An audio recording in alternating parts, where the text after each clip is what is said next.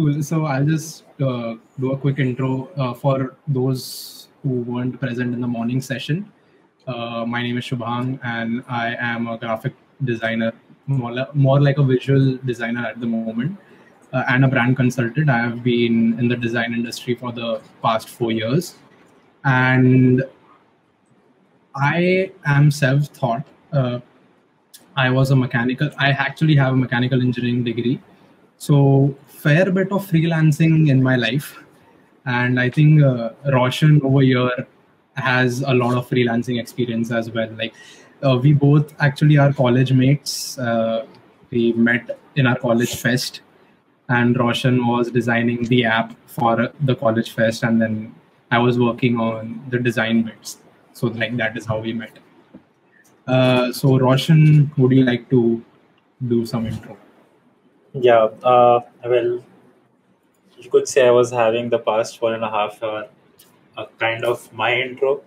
But again, to just summarize of what I do as a professional is I am a mobile app developer. I've been a developer since the past 5.5 years. My initial days were of being a mobile or of being an Android developer. Uh, Recently I've been shifted my paradigm to Flutter app development, and yeah, as Shubhang mentioned, my my professional days were kind of started in back in 2015 or so, middle of the year. Uh, so yeah, if we have to take this talk any time ahead, that would be a perfect timeline, because post that fest that we were working in and being all professional and all that, we understood that there was a lot of things that we were doing wrong, because after because after that fest, we kind of had like a showcase, you could say, for a college student. That was definitely a very nice showcase as a designer and as a developer. But after that, like once we started getting clients post that, we realized we did a lot of mistakes, and this talk is going to be about all those mistakes that we did and the things that we should avoid. Yeah, Shiva. Yeah. Yeah. So mostly, just to give context on what this session is going to be about, it's basically, of course, we are going to talk about the benefits of side gigs and why you should start freelancing early on in your career. But it's also about what all things you should look out for when you're freelancing, and how do you manage freelancing while you're in college, because that is how even we started, and we actually didn't have a lot of people to ask these doubts, and also we are trying to help out people who are just starting off so that you get the upper edge. uh, I think, Roshan, there is a question Mr. Shubhankar wants to ask you. So I think you should Yeah. maybe clear that out first and not leave him waiting as well. Yeah, right. So, Shivank, I'm so sorry about that. So that is the question that I had asked myself when I had just started off, because I had no courses, I had no direction about how to start an Android app development career. Uh, I had spent almost like 5 days just to understand that I have the code that I have written is not responsive, because the first 3 days I had tried to make it as per a particular mobile size, and then I simply, when I shifted to a different size, a different device, pura app fat raha tha. And so yeah, your question is very valid. So if the ideal answer for me back in the day for that question would be knowing which, rather than courses, which courses are nice, which my recommendation would have been which channels are great for having for you to be onboarded in the app development scenes. So there are two channels that I would recommend. If you like the courses that those channels provide, maybe you can buy those. So firstly, it is Academind. Maximilian Schwarzmuller is the name of the person who runs the channel, and though that channel is my rock for learning anything Flutter, anything development. Uh, so Maximilian not only talks about Android development, but he also talks talks a lot about different things that you can, different things that are there in the development scenario. Secondly, if you are trying to be someone more professional or more expert in the development and altogether, you can definitely check Reso Coder. I forget the name of the person, but Reso Coder does a very strong work to not only create these videos and long playlists, but he also curates those content in a textual or maybe a blog pattern uh, for viewers who are comfortable reading those courses. So yeah, Reso Coder and Academind would be it. Academind also has a very nice Discord channel. You can always be there. You can find me there, and we can talk about the stuff we have created, Shubhang. Yeah, sorry for that, and yeah, let's carry on. No issues, no issues. I think he was quite eager and waiting as well. So thanks for resolving his doubt. Okay, so cool. So where should we start? I think the topic right now is, of course, benefits of why you should start freelancing early on. So I think we should firstly tackle those benefits point by point.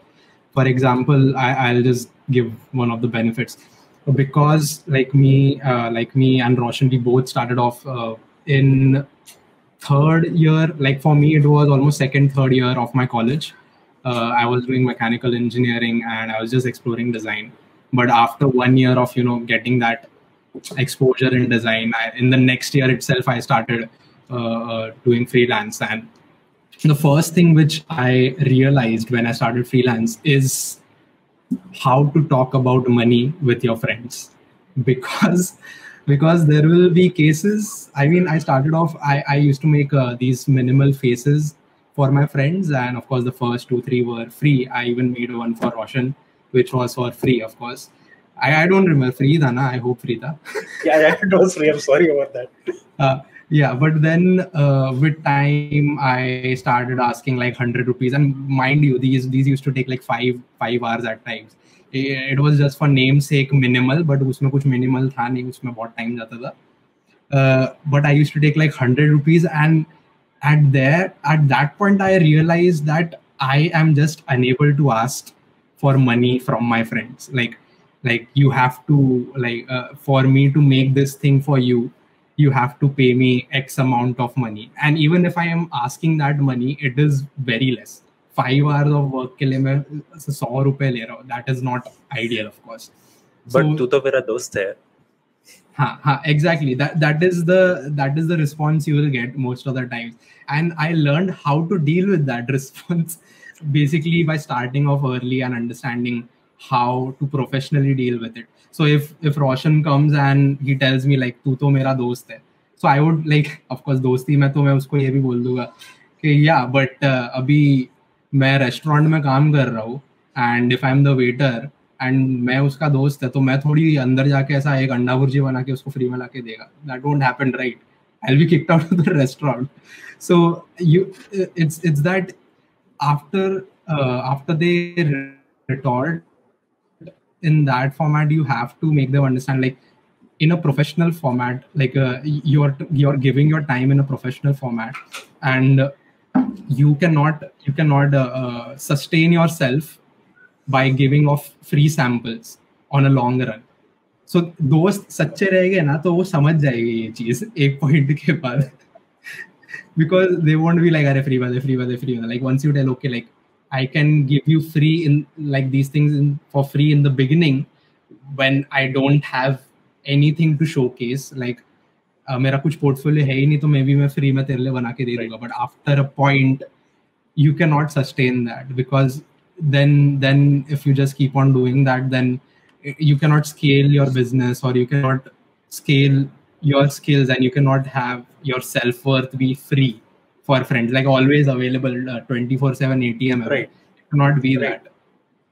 I mean, it also affects your relationship if you think about it, because let's say if you provide me a service for free, and I share that stuff with my inner circle, or maybe with my colleagues, then there is an expectation created कि oh ये तो इसका दोस्त है ना, so maybe we can do something like मैं भी तो रोशन का अच्छा दोस्त हूँ, maybe Shubhang can help me out over there. And ऐसे एक दोस्त के नाम पे there's a big chain that comes back to you, and then you feel कि ये कैसा दोस्त है, मतलब he is my friend, okay, yeah, I understand, maybe he wants to he is trying to come up with his own business, I can help him out, that's a good gesture. But for after one point you're like, you are coming up with your business but you're trying to pull me like little away from my goals. So that is one of those questions that starts affecting your dosti. So so basically it's like, as I mentioned, when you start early, so the first thing would be of course दोस्तों को कैसे manage करना है business के साथ, discount होना है. And the next thing which you will encounter, as we mentioned, is how to tackle free work. This is like a taboo subject, I think, and you will always see people saying, okay, like whenever you're starting off, and if anyone comes to you and asks you for free work, mana karne ka, like your self-worth is XYZ, you should always ask for like $20,000, whatever, like could be thousands of dollars, you should ask always. Like you'll see a lot of these websites, Future and all, like hey, it makes sense what they speak. But when you come to reality, you've put 5 hours, Shubhang. I've put 5 hours of like the past 3 months of learning and practicing and providing free work to my friends. So I am now at that point. कि मुझे charge नहीं करना, I mean charge करना चाहिए, and like $20,000 charge करना चाहिए. So what about that? Yeah, we'll come to that. That is a good argument. Right. But the point which I'm trying to make is that when you start off, the subject of free work is not you shouldn't just say like, okay, free work is bad. First, understand what this free work means and what it will give you. Generally, people take free work in a bad notion, because gains, like, see, free work, you have to consider this as a collaboration. You're collaborating with someone. So in a collaboration, there has to be equal amounts of gains. So if you're giving your services for free to a client, then you have to get something in exchange which has to have that equal gain. So for example, the client will say, like I can give you 3-4 more projects. Okay, ye sab log bolte hain, of course, but the way to deal with that would be that you take that in written, like in writing format. Take that in written, and so that you have an understanding. Okay, this client will give me some more connections and all opportunities. And actually, the most important thing I feel when you're starting off and this free work again is to add something to your portfolio, because when you're starting off and you don't have anything to show, it is very difficult to actually justify your worth, because as a designer, your portfolio is your existence. Like if you don't have a portfolio, you don't exist as a designer.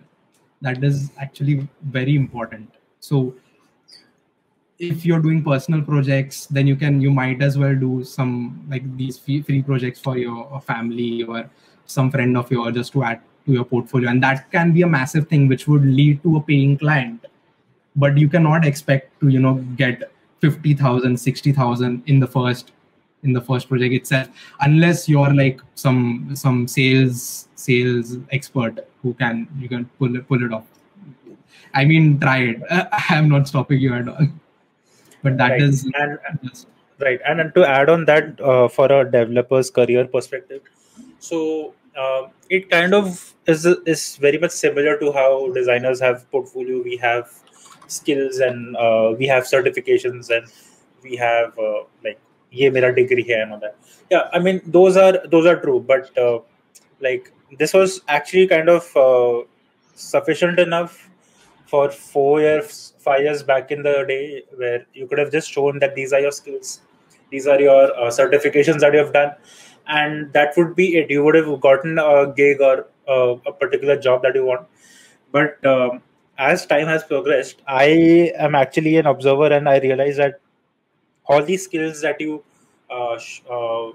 commit, ki I know this, I know that, unless and until there's an execution, there's no point of you adding those skills in your resume or on your gig site maybe, because it all boils. I mean, both this like app dev and designing, these both are practical domains, right? So until and unless you can show people the execution and the time you have taken to execute that, your uh, basically your armory, there's no meaning of all these claims that you're taking. So it's basically putting uh, more uh, I don't know what the right word is, but it's basically your claims are true if you can show these Yeah. portfolios or these free works, probably.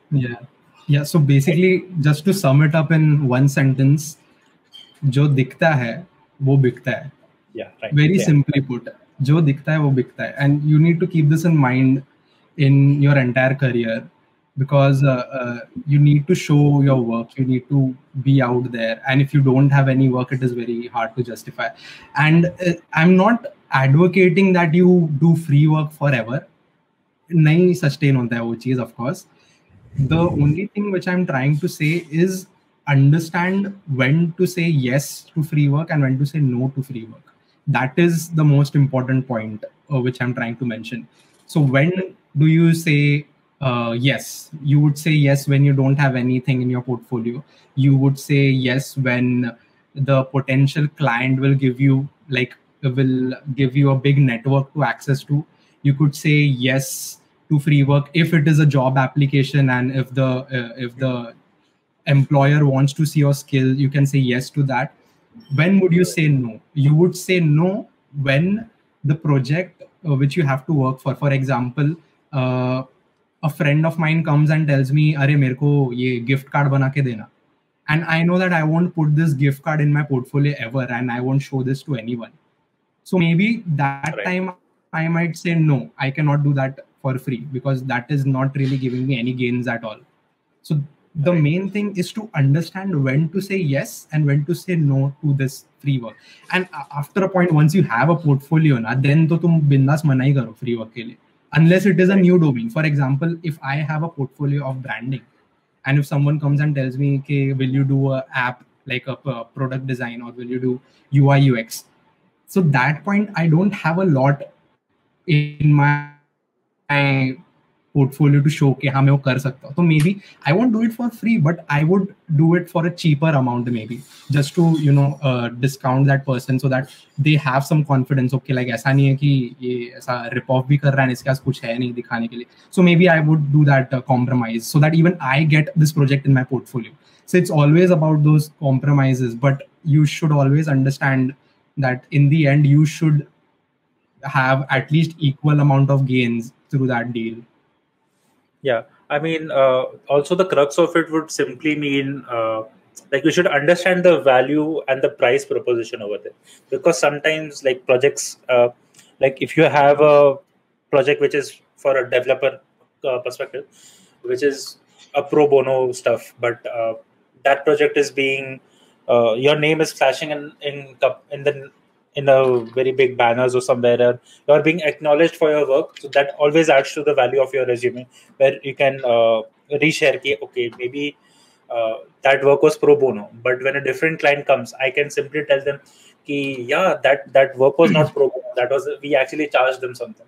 So this is also a value price proposition that you can play with other clients and have it working while you're dealing with them. So Shubhang, there are a couple of questions that we need to answer. Yep. So Shubhang again asks that at which age are you all have come in development career? So me, what was my age? I was, I guess, 19 or 20 years old. I am 25 I years thought old. you were saying you were 4-year-old. I actually got scared. No, I was actually calculating what my age was. So yeah, like honestly, there's no specific limit to how early you can start. It all boils down how early you can handle things, and that can only happen once you get into the into the pond and into the mud itself. No one can actually, whenever someone tells you ki after maybe 15-year-old or maybe a 19-year-old can uh, only those kind of people can jump into these domains. They could be right, but that is coming from their set of experiences. You are definitely different. Your skills are different. So I would recommend you to ask this question to yourself: how comfortable I'm working, spending 5 hours of my day, or uh, the 4 hours, or whatever time you can take out of your day and put into work. Because these early gigs or side gigs, they actually teach you a lot about time management. And me and Shubhang used to, as far as I remember, we used to wake up very much early in the morning, like 4 o'clock and 5 o'clock, and do like 2 hours of side gigs and then फिर 7 से 8 बजे तक तैयार होकर college के लिए भागते थे. And then on our way back, we used to plan out, like this is individually, right? So I used to finish my college by 1 o'clock or something, and the next half an hour I used to plan कि मैं कैसा execute करेगा बाकी का side gig. And then I didn't have much of a excitement college life where I used to go to these clubs and all, because I mean these side gigs were my excitement, and these were what got me pumped up. So I used to spend a lot of my time. I used to manage my time accordingly, and that is how I got into this development career. So Shubhankar, again, that's a question for you to ask yourself: how much time can you give, and is that enough for your career? The next question is, I believe, for you: how will the situation be if you are a certified designer with only couple projects under your portfolio?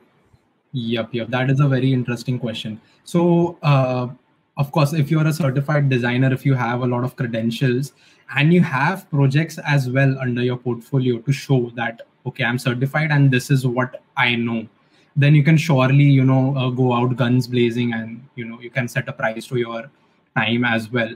So the main thing is just that you cannot expect to have a lot of credibility when you don't have anything under your belt. But if you have something under your belt, you can show that, and you can, of course, then set a price to your skills over there. It's like, as I mentioned, you can also have nothing under your belt and you can still set a price. But then for that, you have to be like a sales whiz. Like you can surely close those deals, but in reality, I have tried that and it does not work out well. I hope that answers your question. In the next question, I think Aditya has mentioned how to deal with companies asking to do huge project for take-home activity during hiring, because there will be some. Yeah. So this, I would like to understand, what do you mean by a huge project? Because if it is a designing project, generally, they would give you one day, and generally the project would be like, make a home page, or make a logo for XYZ thing, or make 3 social media posts for XYZ things. And it is, see, there are 2 ways of looking at it. Over here, let's have an example. I am a brand identity designer. Okay, I do logos, I do branding, I do business cards, all those things. If a company comes to me and if they are looking to hire a visual designer who also knows homepage, how to design home pages, how to design apps, how to design all these UI UX components, and they don't see these UI UX components in my portfolio. Okay, they don't see these things, they only see branding stuff. So they have the right to come and ask me, okay, Shubhang, we like your work, but we are unsure if you can handle UI UX projects. So we would like to give you a small task, okay, for just to test that if you are fit for these UI UX tasks. So that makes sense. Because, of course, like, would you hire someone who you like? They would like, if put yourself in their shoes. Like, even I have been into hiring, I know I know how this process goes. And if you put yourself in their shoes, it is like a shot in the dark, because you're putting so many resources, you're going to be closing this deal and all with this employee, and you don't even know if he can execute these things. So it makes sense then for them to ask you to do this task. But then again, if they come up and they tell you like make the entire app in 3 days and blah blah blah, then I think the most reasonable way to deal with that would be just to send another mail and tell them, okay, I would be willing to do 3 pages for this app, and after this project is done, I would like to understand if my project will be taken forward, will be taken forward, or any ideas will be used from my project. If yes, then will I be credited? If no, I would like to understand how the process like works. If it is no, do I get to further explore this idea of mine? So uh, it's how you deal with that situation. Like these companies will come and go. Like companies want the best deal always. They always want the best deal. In the end, you have to negotiate yourself out of these things, and you have to you have to understand one thing. पूछने में क्या जाता है? Like you have to take that call at times. You have to ask things out. Like the worst, of course, that can happen is, of course, they would say no. But if they are saying no for a simple question like this, which concerns you and which can lead to you being exploited, then I think it is good that you did not join that company. I think Roshan, you're on mute. Roshan, you're on mute. Right. But I think Aditya, adding to that, that negotiation or that questioning is also a part of your caliber test. Because as you mentioned, like let's say they're asking for an entire website to be designed or to be developed. So that if you know that the time given by them is not suitable or ideal for designing an entire website, which probably is. So there and there you're tackling their answering them that boss, this duration that is giving me is maybe not enough for my work or not enough for designing the entire website. This would be my expected time taken. If that's okay with you guys, maybe we can take it forward. Because like apart from your execution or apart from your experience and all that, your ability to understand how much time would it take to execute a task is also something which someone who's hiring or a product manager wants to know. Because if you know how much time you are going to take for a particular task, so down the line whatever projects are there, they can simply ask you directly ki ye project aaya hai, how much should we code them, or how much time should we take. So it boils down to you to understand how much time you will take for a particular task and being completely honest with them. It's okay if it goes or it stays, that's a different question. But honestly, if you just tell them ki this time is not enough, maybe, or if it's enough, then it works. But if it is not enough, you can maybe negotiate with them ki itne time mein karke de sakte ho kya. If not, then there are a lot of opportunities in the market.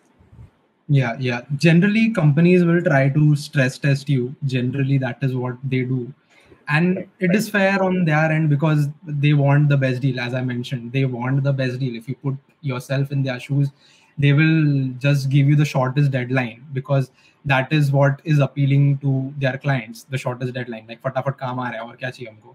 So, of course, they would like to stress test you, but in the end, if honestly, if it is inhumane, like if it is just not possible to do it or execute it in that time frame, then you should surely get back to them, or just talk to them and understand, like, is this fine? If they say no, then again the ball is in your park. It depends on how you proceed with it. Do you do it? Do you not do it? It's up to you then. Yep. So I think there is again another question by Rahul. Are there any chances client will ask sample file? If you send that sample file later, the client will not pay you. So what should keep in mind before sending files? Means I know this happened with logo designers. They have worked abroad clients. Yeah, see, so I think if you have ever used Fiverr, na, ये बहुत होएगा कभी कभी. I don't. Depends actually. Fiverr भी थोड़ा अच्छा है actually. but this happens. It has happened with me a lot, 2-3 times actually, and that is my learning process. And the way you actually do this is, see, there are two ways of doing it. Firstly, if your client is asking for a sample file, okay, you need to understand why he is asking for a sample file. The first thing you would ask him is that why do you need a sample file? uh, Generally the answer would be to understand your caliber, if you can execute it. Now, when will the client try to understand your caliber? When you don't have that work in your portfolio. Okay, if you don't have any logo designs in your portfolio, the client has all rights to ask you कि भाई मुझे कुछ तो बताओ, like what will I be getting, I don't understand. So कुछ तो वो लोग पूछेंगे. So then of course you make that sample file, but then now the client sees it. So how would you protect it? The simplest way would be just put a giant ass watermark on it and send it to the client. Like that is how I used to do it in the earlier days. Or the second thing you can do it is to keep all these conversations nicely documented on mail, and before you even make the sample file, you clearly mention it that this sample file will be used for judging the caliber of this project. If it does not get taken forward, the client cannot use this file for any future purposes, and if it is spotted, any legal, like XYZ legal actions will be taken against it. Okay, so now this might sound ke अरे oh shit, like सा ये तो बहुत deep चला गया ये.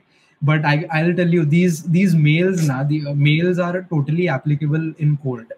And even though if you won't go in court to fight against this at least, asserts some type of dominance, that your shit and you cannot be played with ऐसे time pass में. So that is like, there are two ways. I think the simplest way again would be just to put a giant ass watermark on it. But doing both of these things is the ideal way. Watermark bhi डालो, mail bhi लिखो, सब clear cut सामने रखो. And Rahul, if you have like a very niche example, niche cases, like let's say whenever you ask your client, why do you need those files, design files, and they come up with like, we want to see how it looks on a particular, let's say they want to create badges or t-shirts, and they want to see how your design looks on it. So so it would be recommended you share these. There are a lot of tools that you can use to share your design and have the access of your files with you while also sharing the designs. A good example could be Figma, and Shubhang can cater to that example very well. That sometimes when we have clients and they want to see the progress or maybe a mock-up maybe. So what we do is we set up our Figma files in such a way that there are progress files available there, but also like mock-ups available there too, so that they get like a general idea of what their case is. But yeah, this is like a very, very niche example. Yeah, I think even Abhay has added another question over here. Sometimes a client will text at the morning, in the evening mein logo de do. It happens to all of us. Happens to the best of us, happens to the worst of us. सबको होता है. So how do you deal with it? You can just give them a very simple example. Imagine you having imagine just a second, I'm getting a call. Yeah, just imagine you're going to a doctor and you need to get, like, you have a leg fractured and you have a football match in the evening. You go to the doctor and you will say, भाई मेरा match है आज शाम को, मेरे को पैर ठीक करा दो, अभी नया पैर लगा दो, कुछ भी कर दो. So what will the doctor respond to you? तुमने पैर तोड़ा है, पहली बात तो तुम्हारा मैच आज है एंड तुम्हें पैर ठीक कराना है, एंड तुम मेरे पास आए हो पैर ठीक कराने, एंड तुम अभी you are telling me how much time I should take to heal your leg. Basically, the point being that when you're coming to an expert for their services, you cannot tell them how much time they should require, the expert will tell you how much time it will require for them to execute your service. Right. And I hope this example helps you out, because whenever a client tells you this, just respond to them with this example. That will And just also, like Abhay, you can, I mean, this exam, I mean, your case also comes with the line that we are trying to maintain a good relationship, and so you feel obligated and all that. So I mean, relationships, all kinds of relationships works two ways. So even if it's like a client, and even if they're your client and you're providing a service, you should certainly try to make them understand that this relationship works both ways. And if we are expecting some sort of deliverables, you need to understand how much time we take, like Shubhang mentioned over here. So yeah, yeah. that psychology you need to maintain, that key. If I am ready to adjust, the client is also ready to adjust a bit for me. Yeah, Yeah. and there are ways of also, see, so you can also tell them like, I understand you need it at XYZ amount of time, but the best I can do is this time. But I'll have to inform you that if I give it to you in this time, this amount of time, there might be some issues in the quality of work because I will be rushed, and because I will have to put extra hours on this to complete it under this deadline. I would Right. like to take some extra amount, which will be like a 10 or 20% extra because of this deadline crunch, because it is going to physically hurt me to do this amount of work in this short amount of time. The mental stress, the punishment. Yes, mental stress, सब कुछ होता है, एक साथ होता है. I think then again, Jake has a question which says, how to deal with a client using your work poorly, say the logo is stretched or so on. I think in my session, I covered this quite well. You actually, once you're done with these projects, once you're done with even your logo designing project, you actually provide your client with a brand guideline, which mentions how they should be using that logo, like how Right. it should not be stretched, on what colors will the logo be used, what is the typography. So that is how you're handing it off to your client. And even after that, you spot that your client is using it poorly, you can maybe give them a message, give them a call. Even after that, like, that is of course not on you to give them a call and police them that tu Right. galat kar rahe ho. Like, it's not your responsibility. Your responsibility is done. You have Right. given them the brand guidelines, but you can be a good friend, you can help them out. But still, if they are doing that, then it is on them. Like, you have given them everything and still they won't listen, then it's out of our reach. Right.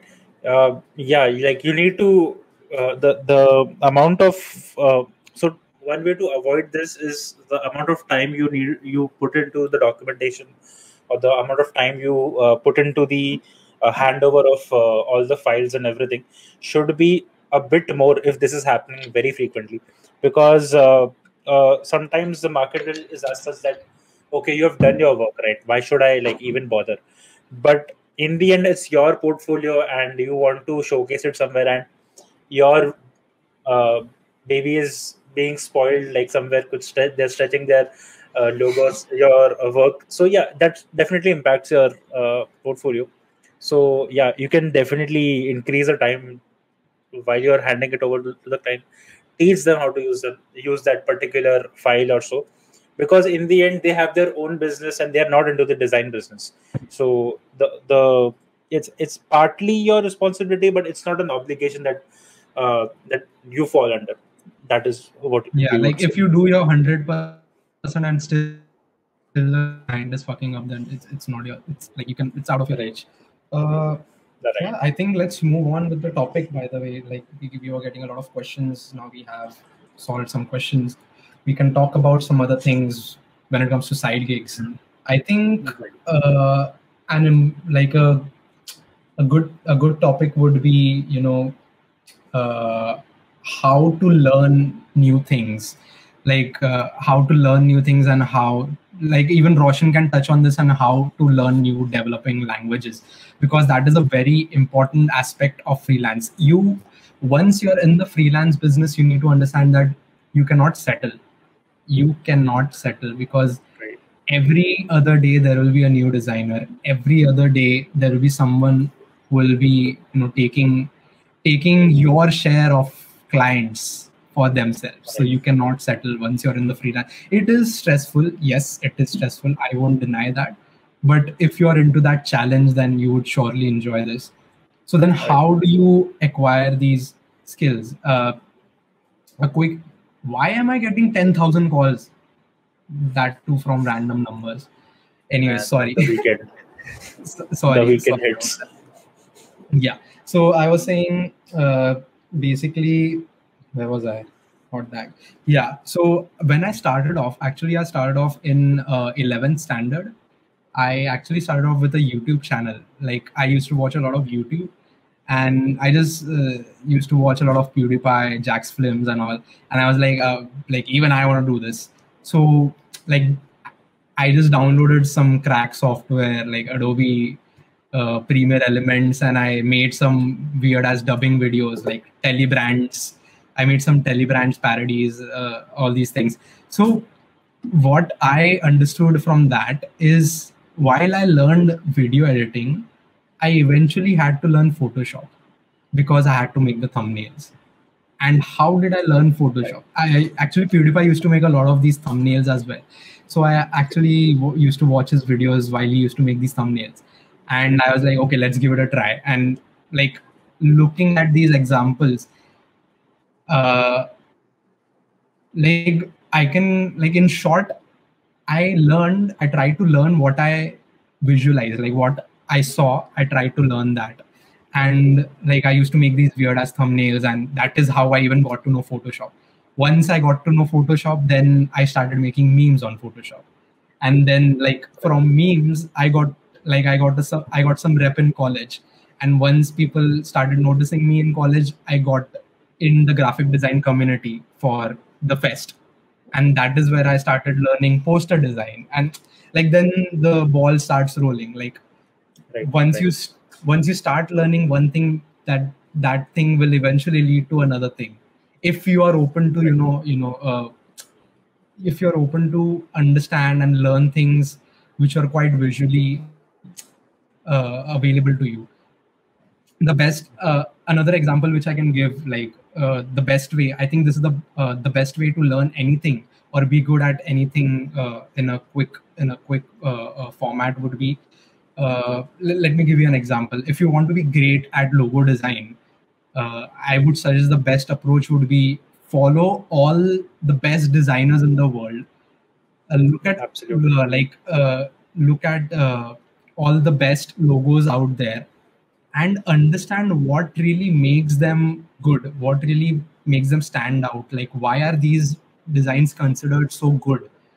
So once you understand what is good, you will always go in the direction which is making these logos good. Once you understand what is good, you would never consciously make a decision which will lead to a bad design, because you know what a Right. bad design is. So understanding what a good design on a bad design is the most important thing, if you want to get good in design. And how would that happen? That will only happen when you once you expose yourself to a lot of good design. If you want to get good in music, expose yourself to a lot of good music. So like that Right. is how you would learn. Right. Yeah, like over here, I would like to barge in and talk a bit about devs. So us devs don't have such. I mean, don't get me wrong, but we don't have such rainbow environment altogether. Our environment works in very black and white scenarios and ones and zeros. So for us to learn new skills is always like the questions that comes to my brain when someone when I ask myself ki, okay, I'm a good mobile dev, maybe there's something more I want to achieve, and there's this particular framework that I like, or there's this particular technology stack that's very interesting and it's booming in the market, and but I don't have any time or to go through all those courses and sit and create sample projects and work on it. So I mean, to some extent you can do that. You can take our time. Again, this is like a time management thing that comes in. So I would like to share how I uh, came into this whole learning new skills, how I adapted that into my lifestyle is. So like, after my graduate, like even during my graduation times, I was introduced to the entire development scene comparatively very late, in my second year. And so basically, yeah, I had like like a drop in second year, and I was like, okay, man, like 6 months ho gaya, and I've already received a very nice result in my exams. So let's do something about it. Let's not just spend the next 6 months roaming and doing here and there, like kuch bhi kar sacha. Let's do something productive, right? So the reason I had got a drop was because I wasn't very much prepared for my exams, and the reason was I was not able to write all the notes and simply collect them and learn things. So I was just introduced to these bunch of uh, uh, uh, classes where they teach you, or courses where they teach you app development. And I was like, maybe if I had an app which would collect my notes for me, it would help me not drop the next year or in the next 6 months, and help me pursue my degree, which is very useful now. So that idea, actually, so I had like very very basic understanding of these courses, and I had hardly gone through the course material of 72 to 100 hours, and for a developer's perspective, that is very very less. So I started developing this attitude that, okay, let's just take this task, and on the go maybe I can understand. So even though that notebook app was like, just like five hours ka work now, but back then it took me like couple of weeks, which I used to do at the college lab itself, and from there I got noticed and all that. So so my point was that I had like very less hours of understanding of what Android development is, and as this again being a practical field, only when you jump into the waters you understand how deep it is, how much you know to swim, and how do you learn to swim. Is only with practice and continuous efforts, because even to date we have like, I have a lot of work which is just shelved off, which is done in different kind of technology stacks, but it was not properly done, maybe you could say, or I failed in doing that. But these portfolio projects, these tasks that you pick up which you don't know, but on the go you do that and execute that, it helps you learn it helps you learn these new skills. Because like, yeah, time management is always a thing, but picking up tasks and putting pressure on your head ki I need to submit this in like 2 days, but I don't know anything, that hammer on your head keeps you reminded about the pressure. And in that pressure I started to bully myself कि नहीं तुझे करना पड़ेगा, you have to submit, and only then you can learn about that particular skill. That's not the best or very positive way of learning things, but bullying yourself is something I used to do. Yeah, and one other thing like I would like to add is, for someone who's a bit more intermediate in the development scene, all programming languages are the same. Honestly, the only thing which is different about that is the semantics, because the essence of development is not actually programming language. It is how you handle your data, how do you handle your algorithms, and all your data structures and flows, controls, and those things. Because it's like you're trying to build a building with a sand or like proper concrete and steel. So the logic stays the same. You just migrate from wood, sand, concrete, or whatever the better technology is. It all boils down how do you understand a particular task, and how do you understand the controls and algorithms. So yeah, those points are something very much essential for a dev while they're switching languages or switching frameworks. Yeah, yeah. I Yeah. think, by the way, we are probably out of time.